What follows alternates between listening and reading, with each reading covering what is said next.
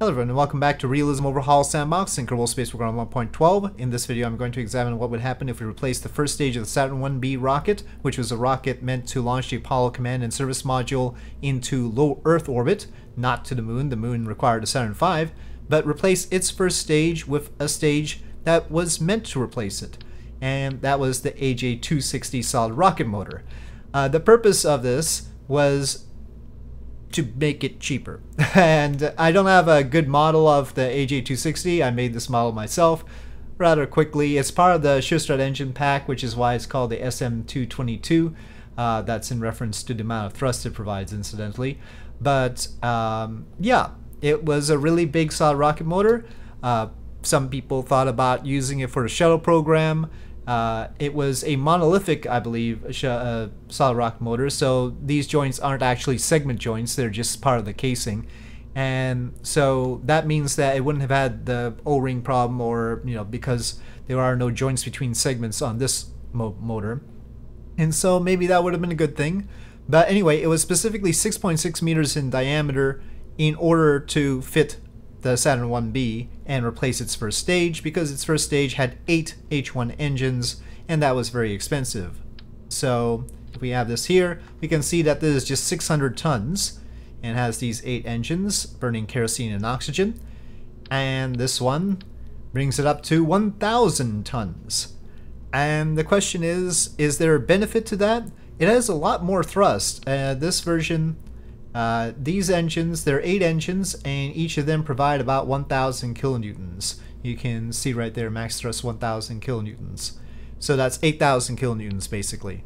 This one, it's all on its own 20,000 kilonewtons, or 20 meganewtons, or 22 in vacuum. So more than double the thrust. Of course, it's increased the mass, it's decreased the efficiency. So that's a bit of a problem. But, well, what is the benefit? Now, we could just look at MechJeb to find out the delta V reading, but this is somewhat problematic for reasons I'll explain. First of all, let's make sure about our engines. The configuration I have this on right now is the one that flew on Skylab, so that's appropriate. And so hopefully, yeah, I mean, that makes sense, because it would only get this upgrade by that time anyway, and that's what we're comparing things to. And I just want to make sure that we have the right fuel mixture and top it up. So I'm gonna fill it like that, and it seems about the same.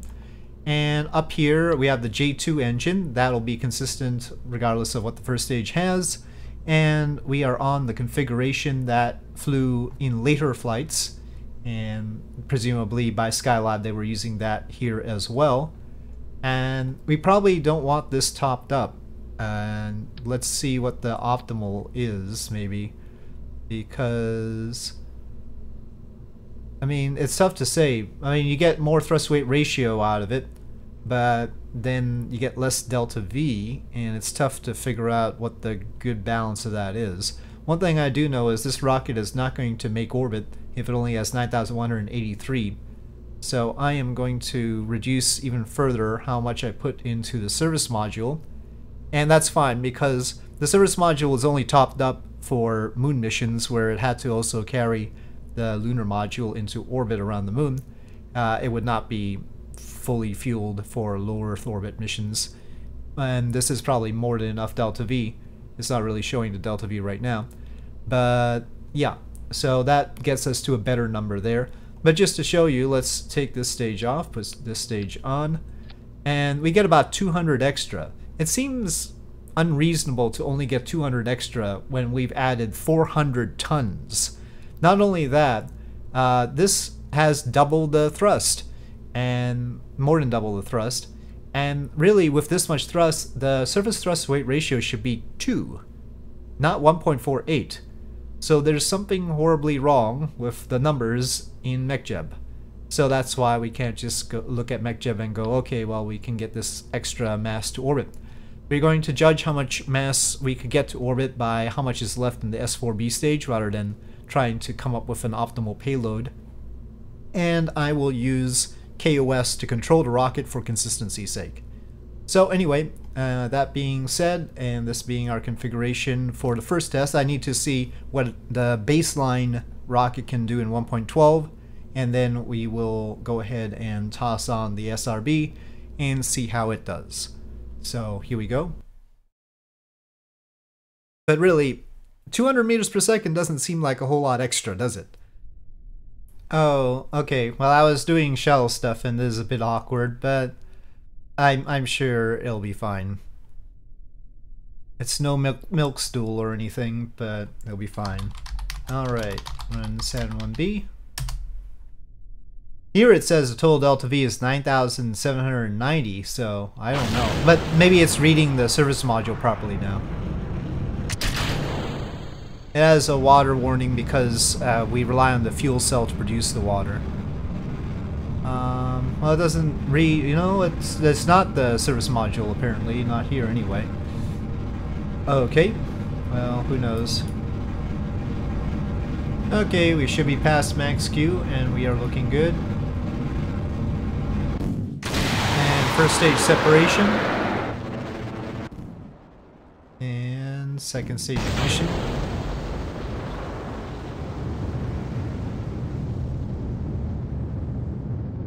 I'm gonna try and separate the launch escape system now. Yeah, that's what I was afraid of. I don't know why it has issues, but it has issues.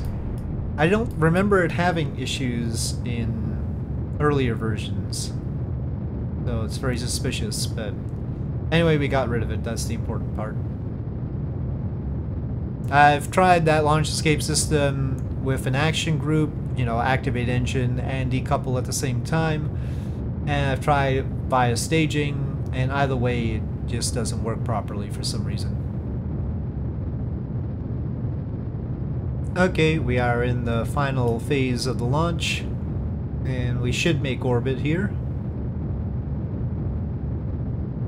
Okay, 281 by 243. With 131 meters per second left, so that's our point of interest here. So yeah, things aren't working quite right around here. Can we get the command module free? Okay.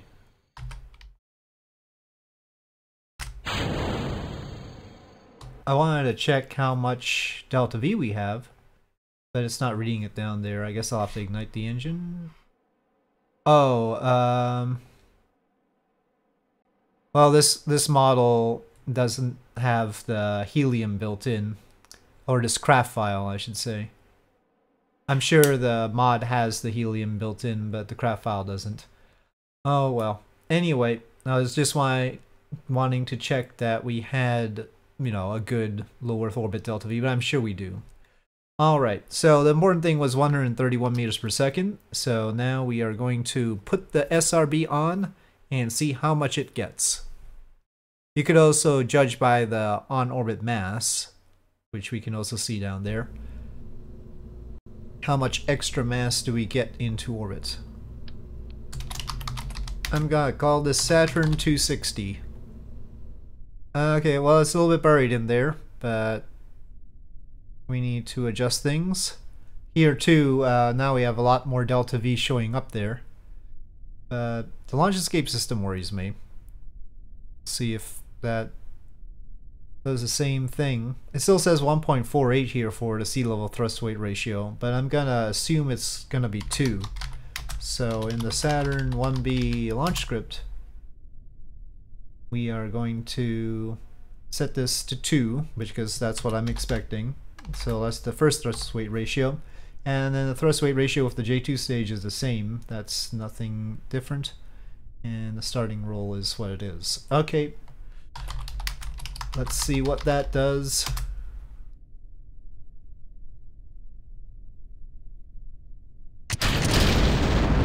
And looking at the G-force, it's a little bit under 2. Oh gosh, things have happened. Okay, I think it was expecting 2 separate staging events, which is not necessary. Of course, it's an SRB, it only has 1, it doesn't light the engines first. Okay, the formatting is a little bit weird, but I think that's right now. Hopefully.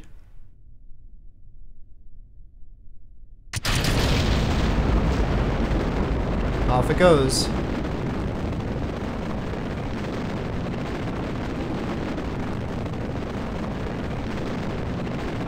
Do I think this is a good idea? Not really, especially if we don't get a whole lot more benefit than just 200 meters per second. Might need it to turn more vigorously. It tries to stay close to prograde when the dynamic pressure is high, which it gets pretty high pretty immediately with this thing. That might not be the best strategy. And off it goes.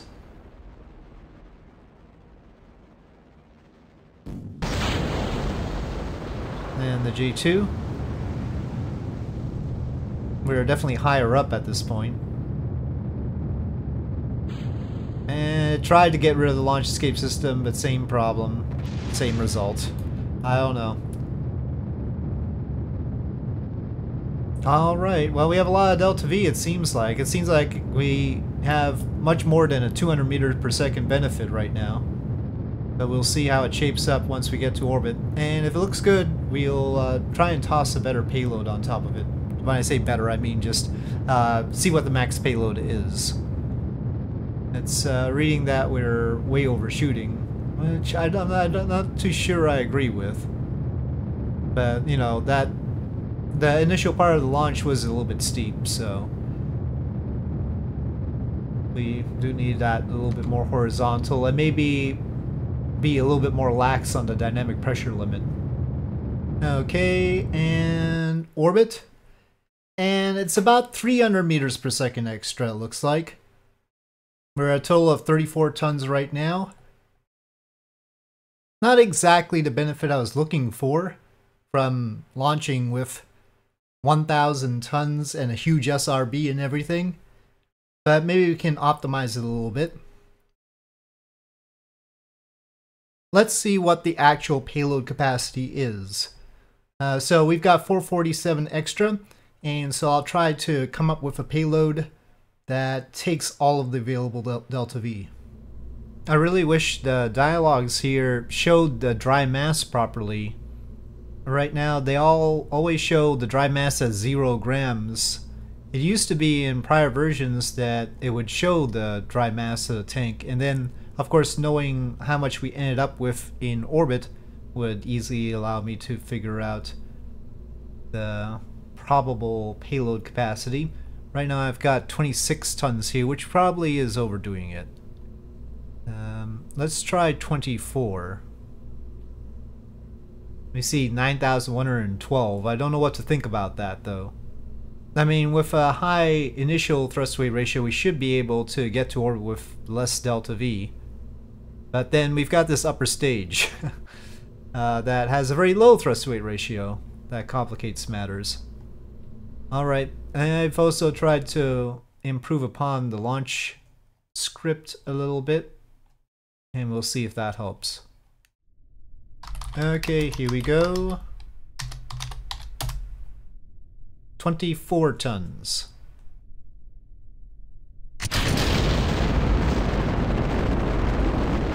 Obviously I added gimbaling to this, otherwise we'd be in big trouble. It does have predicted residuals, so we are somewhat hampered by that. It doesn't gimbal a whole lot though, so it does have to be careful. You can see we're using about half of our pitch authority there, but not too bad. Okay, thrust tail off for the SRB. And separation. Ignition. And the fairings will separate at 120 kilometers. Okay, separation of the fairings. Well, if we sum it up right now, we have 8,100. But, of course, it has to maintain some pitch because it's such a long duration upper stage. We've kept the duration consistent. If you think that the Saturn IB had a little bit less duration in the upper stage, that's fine. I just filled it to the brim. But as long as it's consistent, it'll give us consistent results. What looked rosy before does not look so rosy now. We'll be hard pressed to get this into orbit.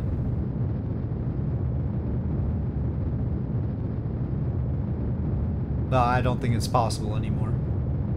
The stated capacity for Saturn IB is apparently 21 tons. We're trying to carry 24 here. Now, in Kerbal Space Program, I have not particularly been successful at getting 21 tons to low Earth orbit with Saturn IB. Maybe slightly less than that. And again, the residuals do not help. Though this doesn't even indicate any residual stuff here. I wonder how it gets away with that. I don't know. Alright, wrapping it up here. And we're not gonna make it. Well, yeah, there's the APS system. But that doesn't even have enough thrust to convince the launch script that there's still an engine running. And the plumes are weird. Okay. So maybe 23 tons. I'm not gonna retest it. The issue here is that it doesn't seem that interesting to use the AJ-260 on this, is it? We're not getting a whole lot of benefit out of it. It's very perplexing. It's very perplexing. We're 1,000 tons on the pad. So with the AJ-260, we're getting maybe 2.3% of our launch mass into orbit, which is pretty bad, especially since we have a Hydrolox upper stage. So, but it doesn't feel right. I mean, we've got double the thrust. We've got nearly double the launch mass. And the engines, the AJ-260 ISP is not that much worse than the H1s. I mean, the H1s tops out about 302. The AJ-260 in vacuum is 263 or something like that. It's not like a, you know, factor of 50% or anything like that. So, is the residuals really bad? I mean, this really is clipping into everything, isn't it? What kind of colliders are going on here? That's a whole other question, isn't it? There's something weird about the colliders here.